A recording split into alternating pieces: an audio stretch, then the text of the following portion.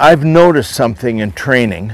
We've been experimenting with what I'm calling a double throw. And it involves utilizing the fact that these dogs are very easy to condition to form habits. So what we've started doing is, especially if you're using a duck, so you throw the duck, and it's very hard to see, especially with a background like you have out there. That duck is very hard to see. So you throw the duck with a shot.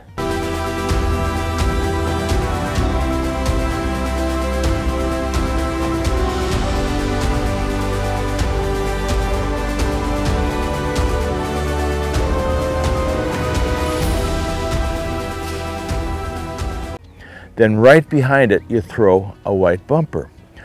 Well, and which they can see very clearly against that dark background. Well, what I've noticed is when you do the shot and throw the duck, and after a while, the dog becomes conditioned to the fact that you're going to make this throw, and then right after it's going to come this other throw. And for some reason, and I think it's the habit and the conditioning part of it, they start sort of waiting for that white bumper to throw. The end result is a dog that does not head swing.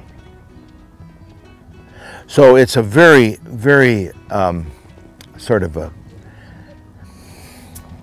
it looks like a beginnerish sort of a thing, but the end result is basically a conditioned response. They hear the shot, they can't quite see the bird, but then they keep looking because they know this other throw is coming. So what I'm going to just, in a demonstration situation, I'm going to do this where you can see. We'll zoom in on the long bird. We'll do it twice. First we'll do it when it's way out there, and then we'll try to zoom in a little bit so it becomes more clear as far as the actual sequence of how it works. So, okay, gentlemen, guns up, please. Craig, you're going to do the sequence, shoot and throw, and then we're going to do it again, but we're going to zoom in a little bit so it's a more clear picture. So on my signal, Dave, face your throw. That's good. Don't do anything. You're just going to stand there and face the throw. Okay. So here we go. It's going to be a duck and then a white bumper. Ready? Here we go. You can see the throw. It's not necessary with the short bird. So we're going to zoom in as much as we can and do the same sequence again with just the long bird with the double throw. Okay, Craig, be ready, and we're going to do the same thing. On my signal, double throw.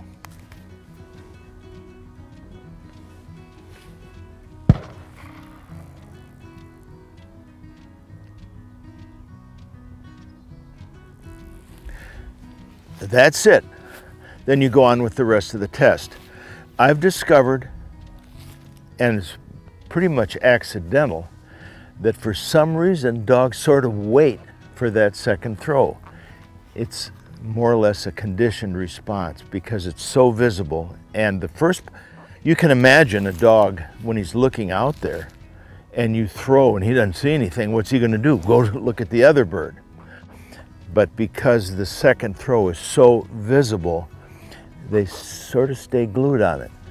I'm not thoroughly convinced how this works over a long period of time, but I've been experimenting with it and I like it. So you might take a look at it and maybe try it a little bit if it seems like it could be something you can use. The other thing, and I've mentioned this before, is that we have taken all of the YouTube videos that I've done, which is more than 250 of them, just like this one. And we are categorizing them into a library, so that if you have a certain thing in training that seems confusing to you, or you're not quite sure how to proceed, it's maybe a slow whistle sit, or a down the shore mark, or some kind of a thing you're not sure about, or some drill, you can look in the library by the subject and it'll come up, as opposed to now it's kind of something you have to sort of wade through.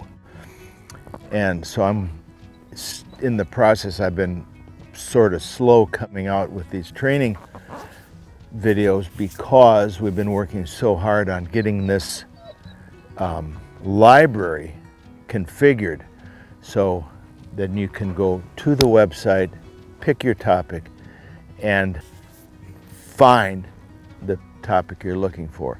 So just keep that in mind.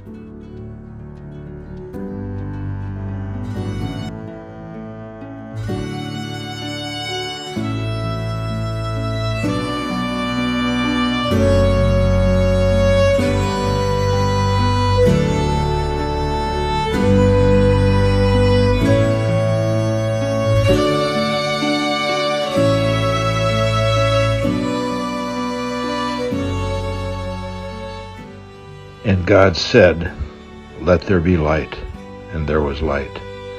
God saw that the light was good, and he separated the light from the darkness. God called the light day, and the darkness he called night. And there was evening, and there was morning, the first day.